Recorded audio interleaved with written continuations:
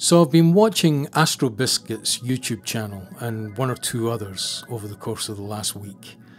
I don't know, for some reason my astronomy love has been piqued, and he's certainly done so, as well as one or two others. And his channel, Astro Biscuit channel, is excellent. He really puts together a good story, a good video, and draws you in. In addition to him, he's got a guy called Richtenstein who does the music and sound for him, and all I can say is it's very much like a Top Gear type of presentation for astronomy. It really is bloody excellent. Anyhow, so he's piqued my interest in the subject again, and I've got a Canon SX60HS, and I used to be into astronomy when I was a teen and into my 20s, but life and marriage and kids got in the way, you know. So, but I'm looking around again now for a telescope and mount, but it's hard to get exactly what you want for the right price. Anyhow, so I take my Canon out on my patio balcony area the other night. Nice dark night.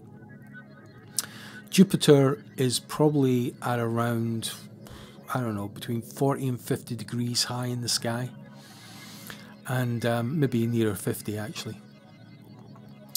And I thought, okay, let's try this out. So I set the Canon up on the tripod, just a straightforward camera tripod, and I got it into view on low magnification, or low zoom, zero zoom in fact, and then once I did that, I pulled the zoom in and tried to keep it in view, and then all I did was I switched on the video function and took a video of it, as you'll see here.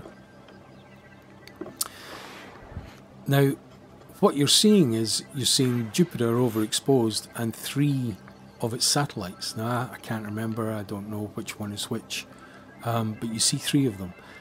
There's actually 4 of them in view. It's just that the 4th one is just sticking out of the limb, and I mean Jupiter's tiny as it is, so it's just sticking out of the limb of Jupiter, and at the 10 o'clock position. And to prove that, here's a photo I took with Jupiter way overexposed, but you see what I'm talking about. 10 o'clock on Jupiter's face, you'll see that moon just on the limb, just peeking out. So that was the video. Then that was that night. But just last night, that is the 4th of September 2022, I go out again and I decide to just take a whole bunch of pot shots, some of which came out really badly overexposed and others underexposed, etc. I can't remember exactly what exposure did this and what ISO rating, but I think the ISO rating was between 400 and 800. I don't think I did any 100, but I'm going to try 100 now.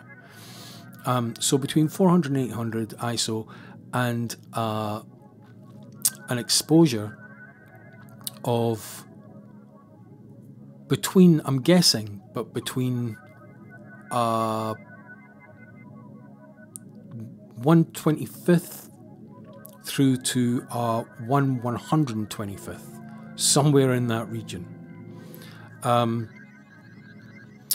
And yeah, this is what it captured, and I'm absolutely gobsmacked.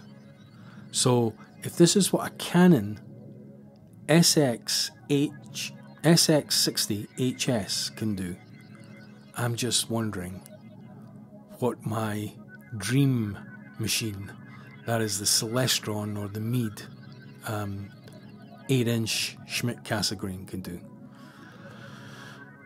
I might get one. I might get round to it if I'm lucky. if I can find one at a decent price. Anyway, Canon can.